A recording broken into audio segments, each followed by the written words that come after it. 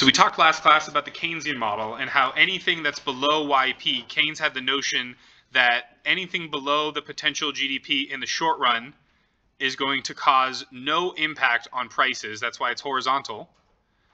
But it's going to cause significant impact on the real GDP.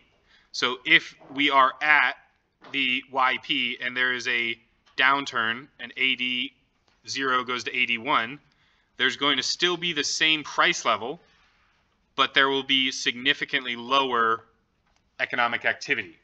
That's documented, right? And so then he talked about, well, what is the thing that determines this aggregate demand?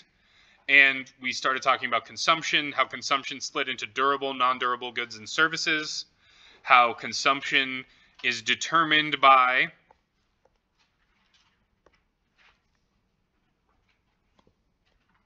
so the determinants of consumption are the disposable income, so it's how much income people have after taxes. It's the expected future income, it's what they expect their wealth to be, and then it's what their wealth and or credit is right now. Then we talked about investment expenditure, and I emphasize the fact that this is not a purchase of a stock and bond. When we talk about finance or accounting and we talk about investments, it's a very different thing than when we're talking about economics. Economics investment is the spending of money on new capital goods. We have 4 different categories that we can group our investment into.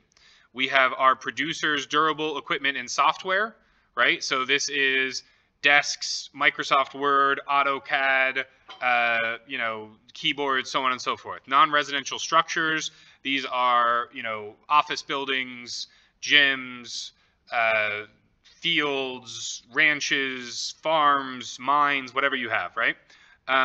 Changes in inventory, right? We talked about how, if you make a bunch of Xboxes this year, but you don't sell them, you're investing in yourself in the future.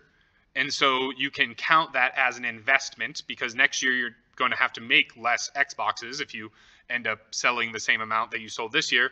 And then residential structures are also lumped into investment expenditure here, right? These are usually, these are purchased by households.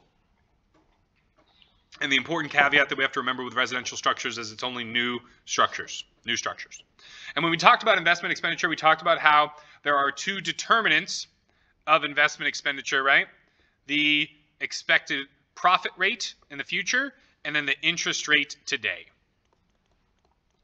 So these are the determinants of investment spending. Questions on the first half of chapter 12 and Keynesian economics?